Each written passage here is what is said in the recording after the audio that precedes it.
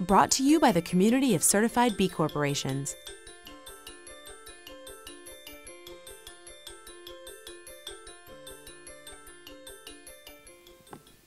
Hi, everybody.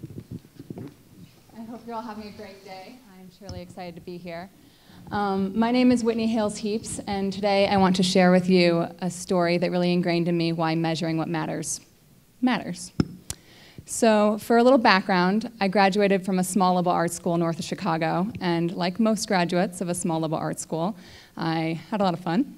I learned a lot. I took a variety of classes, but in the end, I wasn't sure what I wanted to do next. And so in turn, trying to figure that out, I found myself shortly after graduation in an AmeriCorps program in South Florida, where I served as a full-time tutor and interventionist for 9th grade Algebra 1 students. And it was a great experience. I was in a new city with new people, making new friends, and doing something I'd never done before. It was challenging, but it was exciting, it was exhilarating.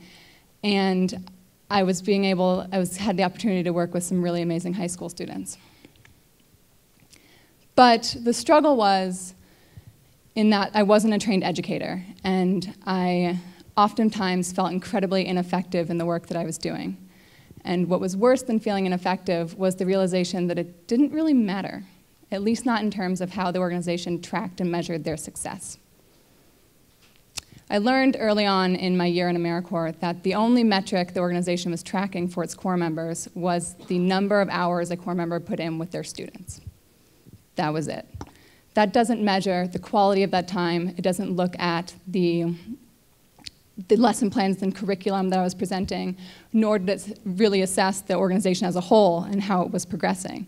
All they cared about was the hours put in. Time. And so this really bothered me. One, because I was the first to admit that the time I spent with my students wasn't always that productive, and that we weren't always having very enriching academic gains in our sessions. These were amazing, fun, energetic young people, but the last thing they wanted to do was their math homework, and they definitely didn't want to do it with me.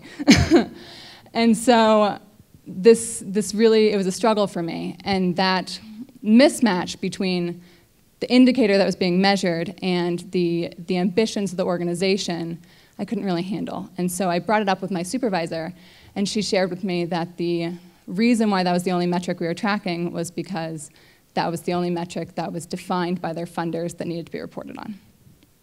But, as I've said, it was the wrong metric. It said nothing about the quality of the work I was putting in, the quality of my instruction. It said nothing about the learning gains of my student. And overall, it said nothing about the organization as a whole. And so I thought about this. I thought about this a lot.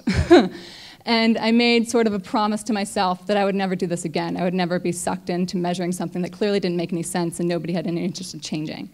And so I really wanted to learn, how do you do that better? And I found myself back in school in California, and I participated in graduate school in a program called Frontier Market Scouts, where I learned all about entrepreneurship, social entrepreneurship, impact investing, and the field of impact measurement and impact management. Clearly was the poster girl.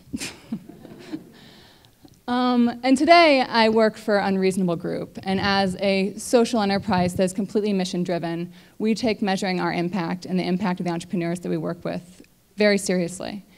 And our inspiration, really the foundation of our impact measurement system, stems from Kevin Starr's approach to measuring impact at the Malago Foundation.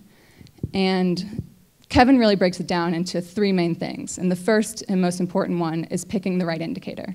You have to have the right indicator to start.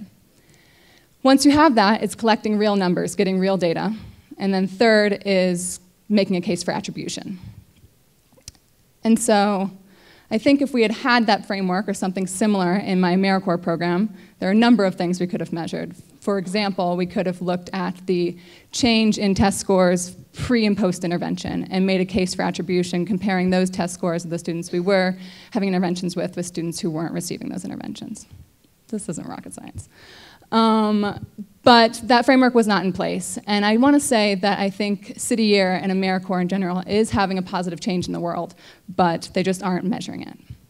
And so my call for you all. I was going in preparing this talk, I wanted to challenge you to go back to your organizations and identify the one key metric that you would measure to capture the impact of your organization. But I think it's a fair challenge is just that I want you to be thoughtful, and I hope my talk resonates and that you are able to really think about why measuring what matters matters. Thank you.